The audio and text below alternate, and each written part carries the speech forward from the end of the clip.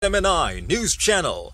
Truth that matters. Okay, there is I know, Mr. Marcos, that Professor Carlos, I know you're gonna love me for this. You're wearing your sunglasses again. sorry again.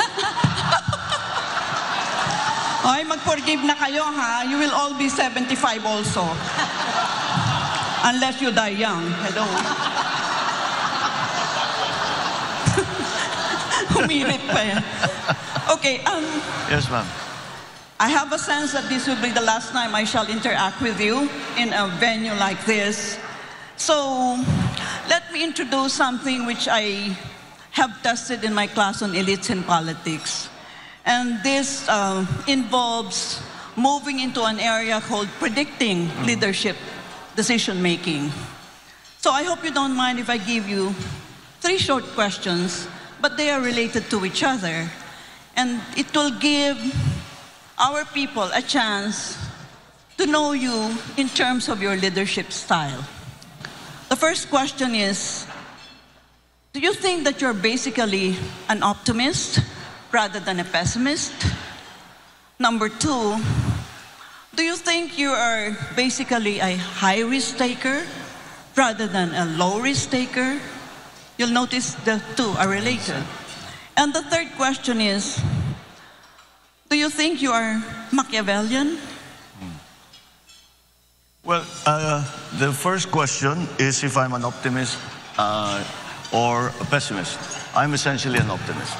And the reason I'm essentially an optimist, because especially when we talk about the country, we are optimists. I am optimistic because our biggest asset is the Filipino people, and I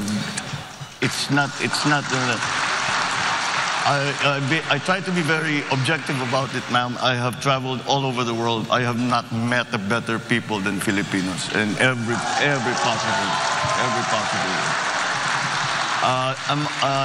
Am I a risk taker or not? When it comes to national issues, I tend towards a conservative only because a mistake will cost so much suffering to so many people.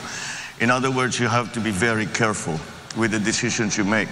And it's not something that you do offhand. You think about it very hard. You talk to as many people as you can. And you make absolutely certain that you have done everything that you can possibly do to make whatever your plan is to make it work. Am I Machiavellian? Well, I've studied him quite thoroughly. And I know very many Machiavellians in my life.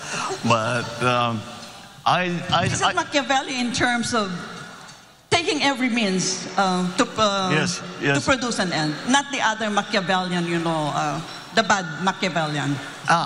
Well, certainly,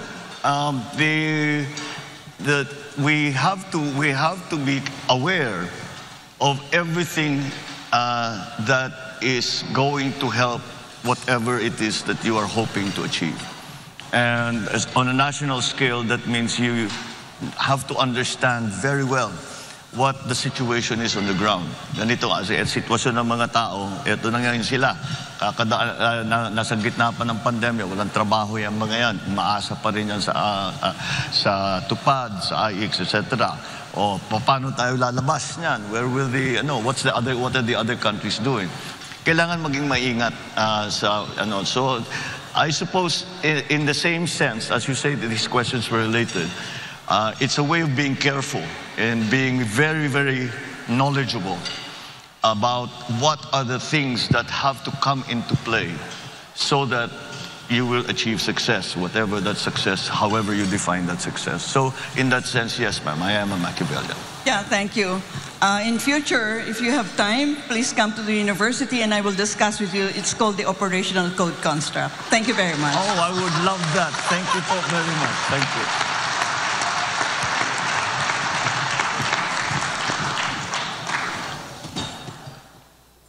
Subscribe to SMNI News Channel and turn on